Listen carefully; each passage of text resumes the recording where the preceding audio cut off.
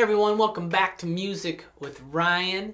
As you just saw and heard, I played my arrangement of the Banks of the Ohio. Alright, I did a nice Carter style beginning arrangement, kind of stating that melody. This might be something that you are able to play soul guitar or in a group setting as well. This lesson is actually a request from one of my students / customers out there. So thank you for that. I'm getting to them. I got a handful of requests and I'm trying to knock them off my list. So this is one of them, and a great tune, one of my favorite traditional tunes, and I kind of like the way that Doc Watson does this song. Actually, it's one of my favorite versions. So if you'd like the way I teach and my arrangements, I'd encourage you to go over to my website and check out the material I have over there. And then you can purchase this full-length lesson over there as well, and it's about 18 minutes in length, and come with PDF tabs and 3 practice tracks, and also cover my rhythm plan. I just do like a 5-7 minute overview of what I would do playing backup and just a few bass walks and so forth. Okay, so if you have a request, please let me know. Make a comment down below. Just name a tune, okay? And I can see if I can get to it. Subscribe to the YouTube channel, and yeah. If you got a lesson you're dying to learn, let me know about it. For now, we're going to check this one out. We're going to walk through it nice and slow so you can master this thing. And thanks for watching. Here we go. All right, so here we are, Banks of the Ohio in the key of C. And remember, the markings on the bottom of the staff are your pick directions. Okay, so the staples looking things are the downs.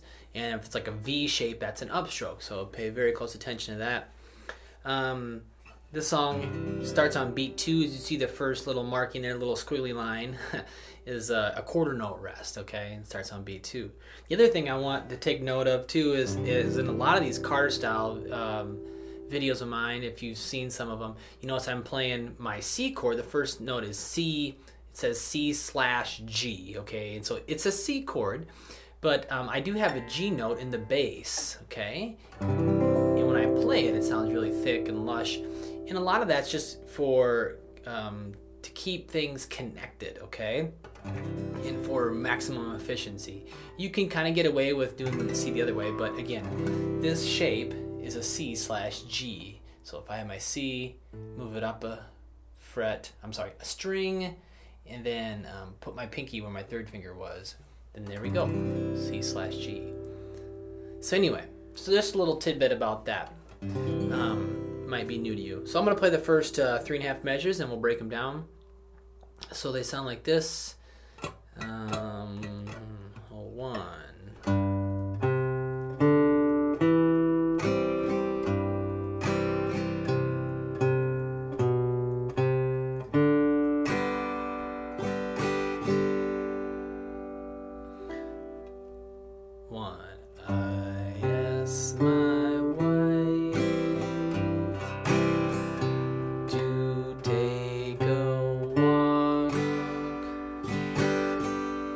So again, this is a beginner arrangement here, just stating a basic melody for you.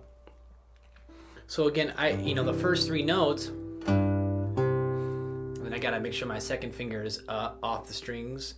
Open D there. See how it all rings? That's what I want. Not. I mean, you could do that, and that would work. But again, I'm just kind of want that all to connect and ring out. It'll sound nicer. Then I put my second finger back down, the second fret of the D.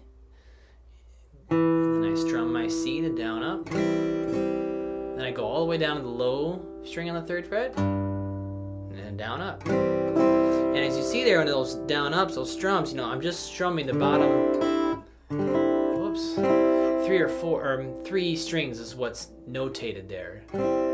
And you may strum more, and that's fine, but I really like to strum just those bottom 3 to kind of define what's going on a little bit better and a little more clarity. I mean, I could do that, but not in this case. I don't like to anyway. So just want to give you a heads up about that. I am trying to do what is marked, obviously, but I didn't mismark it.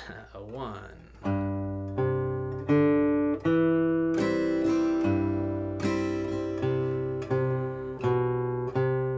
So that measure right there, just quarter notes. and I have my pinky's already on the third fret,